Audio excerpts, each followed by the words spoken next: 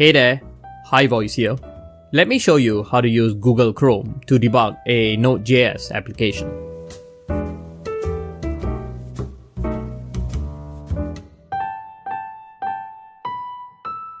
In my previous video, I showed how to use Visual Studio Code to attach to a Node.js debugger. So let me do the same thing, but this time using Google Chrome. Let me switch to Visual Studio Code. And what I have on the screen is a JavaScript application which I can use to attach the debugger. So the application is basically just a few lines and it's a web server written in Express. I will put a link in the description below to where you can get the source code for this application, but it's pretty much just a few lines of code just to illustrate how to start the debugger and attach. We'll start first by launching the debugger. So what I've done is in my package.json, I have a script for debug which just goes node inspect index.js. So if I type yarn debug, what I'll get is I'll get node starting my application and it will attach the debugger. It will launch the debugger on port 9229. Let's switch to Google Chrome. What you have on the screen is my hideously colored Google Chrome. It's gonna work, but just open Chrome. What you want to do is you want to go to this page, chrome://inspect. Okay, what this page does is that it will scan for all the debuggers that I have on my machine and it will display them so that I can click on it and attach Chrome to the debugger. Okay, just wait a while on this screen and eventually you'll get a remote target which contains the link to your debugger. I have a Chromecast on my network. Yeah, don't bother about the Chromecast or any other device. What you want to do is you want to wait for this remote target to appear and you want to click on the inspect link over here. And what will happen is that it will launch a instance of DevTools. Let me just make this a bit bigger. And this DevTools is actually the debugger in Chrome attaching to Node.js. Now, with this debugger, you can do a few things. So it's going to start out on the console. This is console out. Let me just make this slightly a bit bigger so that it's easy to see. So this is console out.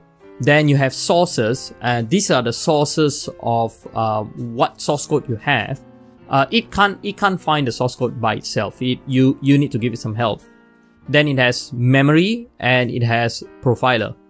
Memory and profiler, this is basically the same thing. This is CPU profiling and this is memory profiling. I'll do a video on this later. It needs its own video. The concepts of memory profiling and CPU profiling in JavaScript is quite in-depth and I don't want to make this video longer than it should be. So I'll skip these two tabs for now, but what I can do is I can add some source to the source screen and then I can put a breakpoint. To add a folder to the workspace, you just click on this link over here. Then you add the folder you want. Now, by default, the debugger won't be able to access your hard disk. You're gonna get this option up here, DevTools require access. Just press allow, and there we are. All my source appears in the workspace.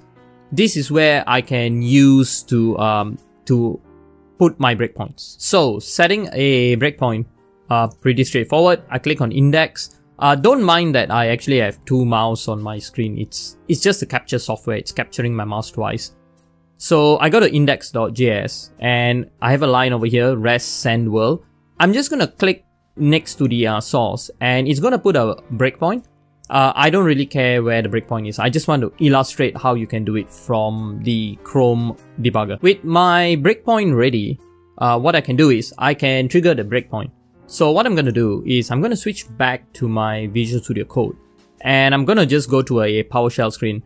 I'm going to run curl http localhost 3000 and I'm just gonna do a get on hello. What this does is this actually triggers the breakpoint. I'm gonna switch back to Chrome and there we have it. Chrome is actually stopped at rest send because this is the breakpoint I just set. So what you get in the debugger is you get all the debugger options over here. Run, these are the step options: step over, step in, step out. You get to see all the variables, you get the call stack. Basically it's exactly the same as Visual Studio Code. There are some advantages which I can show you. The major advantage of the Chrome debugger is the profilers. Because it's attached, you can actually go to the profiler and you can click on this button over here to take a heap snapshot, and you can use the profiler over here to instrument the memory or the CPU. I will make a video dedicated to each one of these tabs because it's so in-depth that I don't want to do it in a video that is just showing how to attach. But this is basically the advantage. If you use Visual Studio Code, you can do it, but you gotta add some plugins. If you just use Chrome, because you have Chrome, it's much simpler. I have used Chrome just for the two profilers.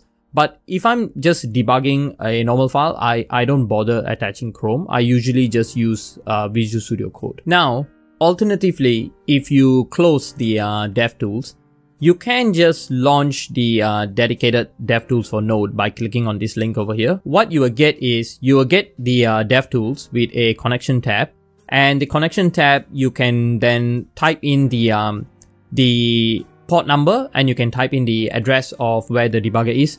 It's exactly the same as just clicking on this link over here. Exactly the same. You choose whichever way suits you, whichever way you're comfortable with. And that's pretty much it. I use this technique for the CPU and the memory profiler. I genuinely don't use this technique if I want to debug. Visual Studio Code is more than convenient to debug Node.js. I just put inspect and I use Visual Studio Code. A gentle reminder to subscribe, hit that bell icon. It will notify you when I have new videos, and definitely give me a comment or a like if you want to give a like, but definitely give me a comment in the description below if you want to see more videos, or just let me know what's going on, or if you need any help, just let me know in the comments below. It's been a pleasure bringing you this information. I am High Voice, signing out.